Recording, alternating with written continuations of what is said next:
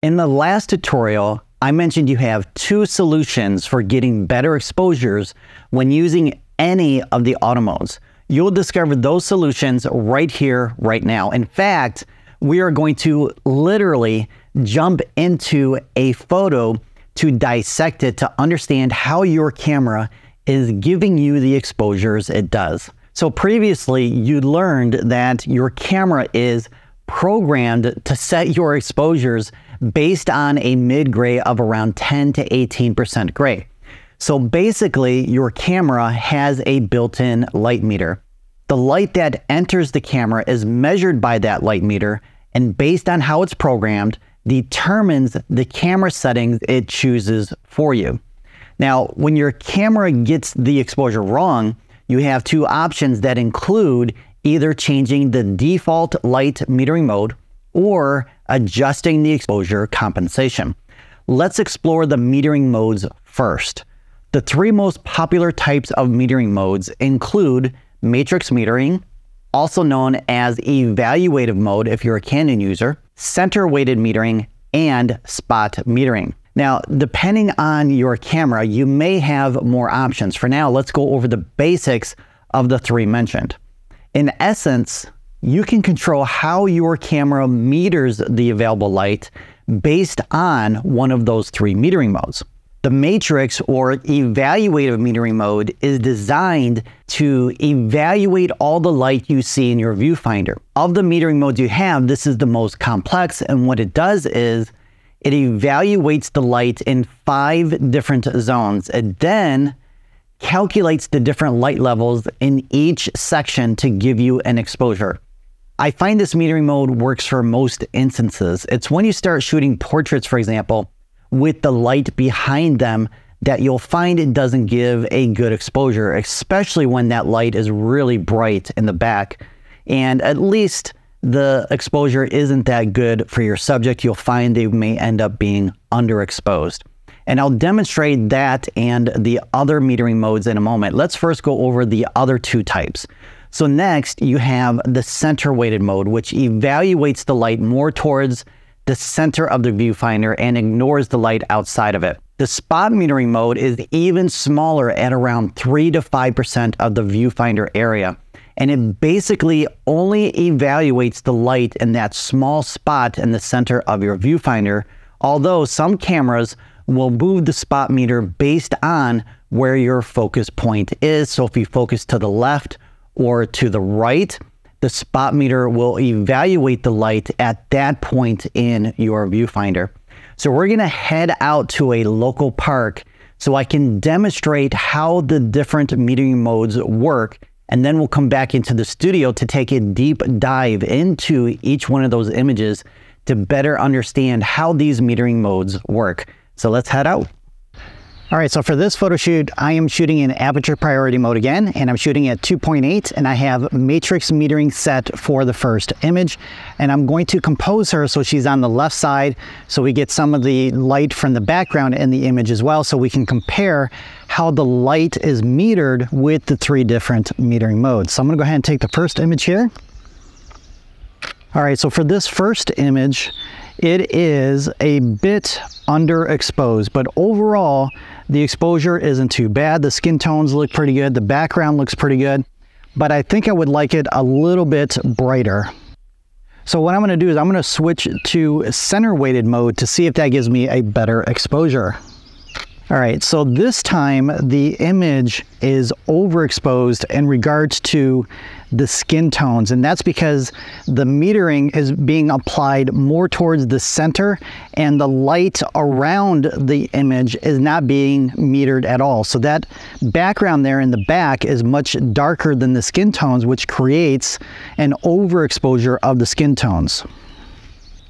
So this time I'm going to switch to spot metering mode, and because I have the focus point on her face, it's going to also meter the light in that area. So her skin tones, her hair, and maybe a little bit more around her as well. So let's see if we get a better exposure with spot metering. All right, so for this image, we did not get the exposure I wanted. The overall image is now underexposed and the skin tones are darker, and that could be the way the light is being metered in that area where I focused. So overall, I believe the matrix mode gave us the best exposure. So we're gonna head back into the studio and take a closer look at these images to compare them a little bit more so I can give you some more guidelines on which metering mode to use and when. So this was the first image we took, and I used the matrix metering mode for this particular image. And as you can see, it did a really good job in giving me a good exposure in camera. However, I do find that the image is around 2/3 stops underexposed, and I base that on the brightness levels of her skin and this area right here, which is really dark, and we're losing some detail in the hair. And that's because it's underexposed. So the one thing I can do is I can increase the exposure compensation to make it brighter at time of capture, which you'll learn how to do very soon, or I can try and fix it in post-production. The problem with that is when you have an underexposed image like this, you're going to create new problems when you increase the exposure in your favorite editing software. For example, when underexposed, it can become muddy. The skin can become muddy, and you'll lose some detail. The skin color can shift and become unnatural looking. You will also introduce digital noise and artifacts, all of which now require your attention and time to be fixed in post-production. So it's my recommendation to start your editing in camera by getting the exposure right at the time of capture versus fixing it after the fact. So when it comes to the matrix metering mode and this type of lighting condition, you'll often find that the exposure is close to perfect, like for this image.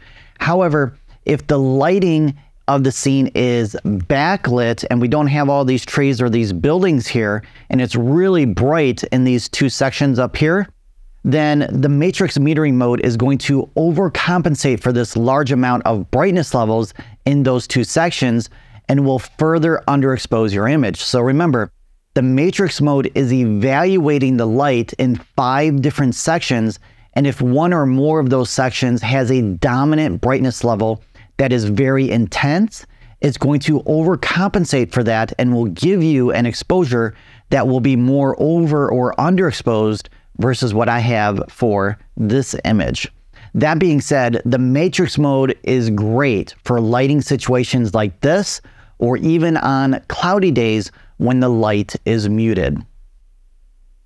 So here's the second image we took, and I used the center weighted metering mode, and this time the light meter was restricted to the center area and all the light outside of it has been ignored. And because we have a fairly dark area right here, that is affecting the light meter, and what the camera ends up doing is overcompensating for this dark area right here and gives us an overexposed image based on how it's programmed. So trying to fix the overexposed skin, you can see it's a lot brighter than it was before, and trying to fix that in post-production is going to create new problems that you'll have to try and fix. And just like with an underexposed image, you can end up with color shifts, muddy skin tones, and if too overexposed, you could lose detail that will be nearly impossible to fix. Now, in regards to using the center weighted metering mode, honestly, I've never used it and don't have any recommendations for it. Personally, I stick with matrix or spot metering. All right, so here's the third image we took, and I used the spot metering mode for this, and the exposure is nearly identical to the matrix mode, even though the metering was restricted to her face here, as well as some surrounding areas, and that's because my camera allows the spot meter mode to move with the focus point, which of course was placed on her face. Overall though, the main area being analyzed is the skin, since it makes up a larger portion of the section being metered, and this resulted in the camera compensating for those brightness levels and underexposing the skin around 2/3 stops. Now, when it comes to shooting portraits, I always use spot metering since I want to expose for the skin. However, I prefer the skin to be a bit brighter and will use the exposure compensation tool to increase the exposure accordingly in camera. So your spot metering mode and the other metering modes could give you different results based on how your camera has been programmed. And you may not have issues with over or underexposing the skin, or you could end up with the opposite of my results and have overexposed skin. So you're going to need to test out your metering modes prior to a specific event in order to get the results you want. Then you'll know ahead of time what other adjustments to make to get the exposure right at the time of capture. And that is where your second option comes into play by utilizing the exposure compensation tool built into your camera. So to discover how to use exposure compensation and continue elevating your photography skills, click right there to watch episode 9.